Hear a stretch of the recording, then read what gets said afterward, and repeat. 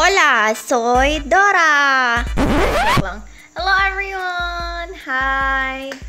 So, I think this will be the first time that I'm actually taking a video or maybe like a vlog, but I will be doing an unboxing because so first time niya atang makikita to. Ikot lang ako na mabilis.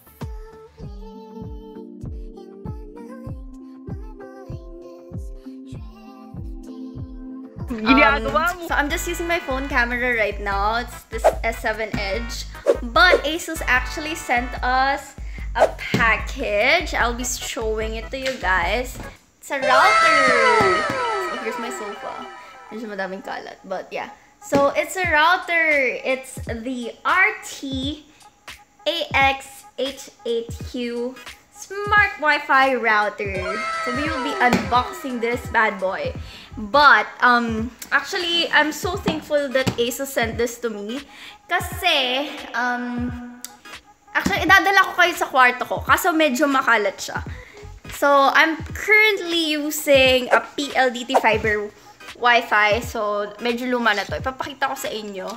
Sobrang uncut version at sobrang napakaro ng vlog na to. Kasi nga, I don't know how to do a vlog. Okay, this is my actual first vlog. I'll just show it to you guys really quick. Sana hindi ko masira. Shit! Hindi pa naman ako techie. Anyways, ayan. So, this is the router that I'm using. Sorry, medyo makalat yung table. But anyways, so that's the Wi-Fi that I'm using. Or the router, rather. We're gonna head upstairs and check out my room. Kasi I have problems. I have a bit of a problem with regards to the connection of the internet. Ayan, medyo nakikita nyo na dinadaan-daan na natin yung kitchen, ganyan. But, eto, akit tayo. I have problems kasi with my connection on my room because hindi maabot yung Wi-Fi signal ko dito sa kwarto dahil sobrang hina. Since, you know, malayo na ako sa router. Since yung router ko, nandun na nga siya sa baba dahil nandun yung PC ko. So, sometimes, pag nandito ako sa kwarto, yung gusto ko lang mag-chill, tapos gusto ko lang, you know, mahiga, manood ng YouTube videos, manood ng streams, ganyan, wala, sobrang bagal ng signal. So, hopefully, pag napalitan ko na with the router na Asus sent me, it will have a better signal. I don't know, we'll try, okay? So, here's my room. Ayan, nandito ako ngayon sa kwarto ko. And hindi umaabot dito yung signal, okay? So, problema yon. Tapos, katabi ng bed, ito yung bed ko. Ayan yung bed ko. Hindi tapos ito yung CR. Ayan yung CR. And here's my closet. Whoops! And here's my CR. So, kapag nagsha-shower ka, syempre, gusto mo may tugtog, ganyan. Pag nagsha-shower ka, gusto mo, nag-alcohol free ka, ganon. Ganyan, o kaya papatugtog ng K-pop. Ganyan. Eh, hindi ko magawa. Kasi putol-putol yung signal. So, I have to download the songs offline. So, I can have them play. Nag-e-echo kasi nasa hagdan ako. So, sabi naman sa inyo, raw vlog nga. So, ayun yung problema ko. Kaya, gusto ko i-try itong new Wi-Fi ng Asus. Para naman, you know, makaka-concert na ako sa banyo. Kasi ang layo doon, para may signal na ako sa CR, ganyan. Diba? Makikijam tayo sa Twice, siya sa BTS. Para sa para magsasayaw na ako sa CR pag naliligo ako. O kaya, alam niyo yung feeling na nasa CR ka, you're doing your business, tapos, wala, napaka-boring kasi hindi ka makapanood ng videos or makalisten to music kasi nga, walang signal. So, we will unbox this one. We're back nga pala sa baba. Natin yung Rt-Ax88U. We are gonna unbox this together. And, where should we start though? But, not gonna lie though, this is a pretty heavy box. I'm actually really tiny, so I'm 5 feet tall, so you can see. So, let's unbox this. Oh no!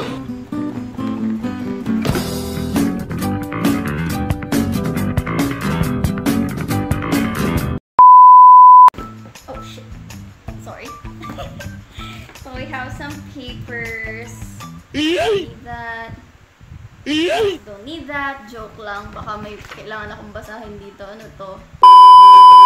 You have like how to set it up. Okay, so it's just like a quick start guide. It's like quick start guides you can use to set it up. Ooh, this looks fancy. Look at that. Look at that. Very small. Plastic pa. Ang laki naman ng router na to. Gagi, sobrang laki ng router na to as compared dun sa regular router na binibigay ng ISP. What the heck? Plastic pa siya. So, hindi pa nakakonect yung mga antenna, obviously. But, ito. So, I think before we open this, so let's check out muna kung ano yung mga laman ng box. Ano ba yung laman nito? So, ito yung box. Ayan, nakikita nyo ba? Ayan. Pakita ko sa inyo. Ayan.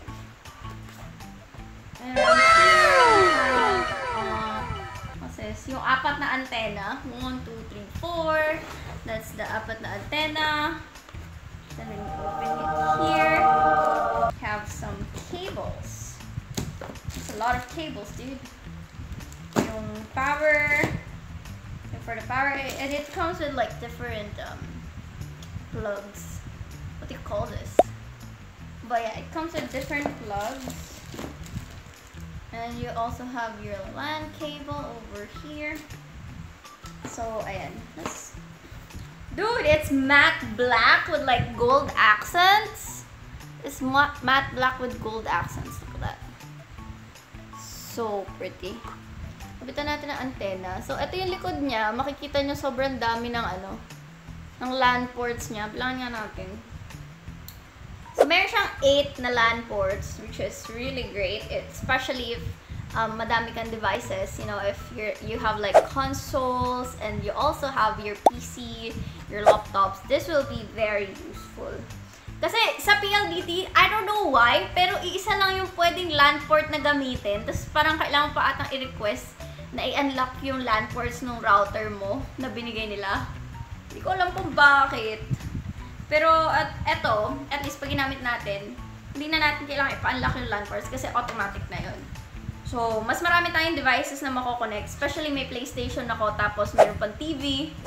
So, mako-connect ko na siya lahat ngayon sa router ko. Kasi nga, dati hindi ko na ako-connect dahil naka-lock yung LAN ports ng PLDT fiber ko.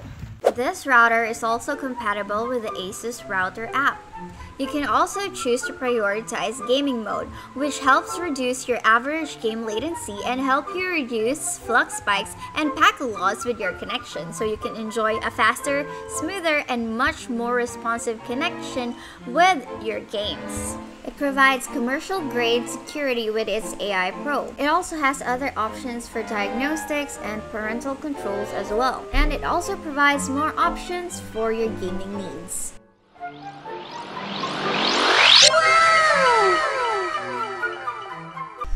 This router is equipped with next-gen Wi-Fi 6 standard for better efficiency and throughput.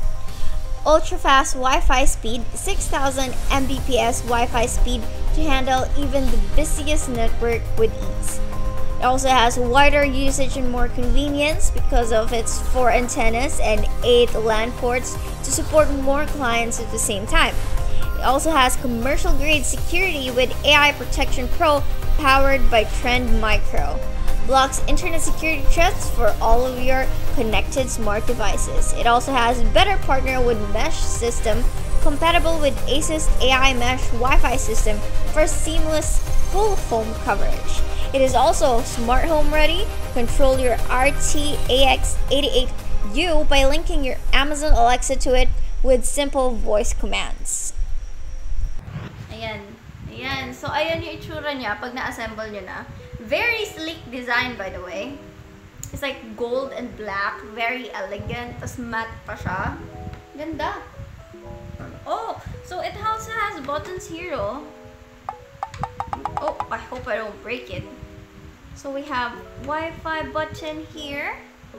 And then we have a LED button. Then what's this? Ooh! Whoa, dude! May USB port din siya! This also has a USB port. Dude, I didn't even notice it sa design because it was was so well incorporated to the design. Hindi mo siya mapapansin. Pero andito siya, may dalawang buttons dito, the LED and the Wi-Fi. And then you have like, you can open this up. Tapos it will show the USB port. Yo, so cool, dude. And dito sa likod, meron pa din siyang USB port din dito sa likod. Kung ayaw mong buksan yun nasa harap. But you have access to both the front and the back, so that will be so cool. So what do we have here? We have more cables. Some more cables. More cables. Okay, now I have put my router on the table near my PC. And it's almost time to plug it. Alright, so we have our power source right here. Let me plug that. And as for the internet, plug it right here. Okay. There we go, and over here. Oh.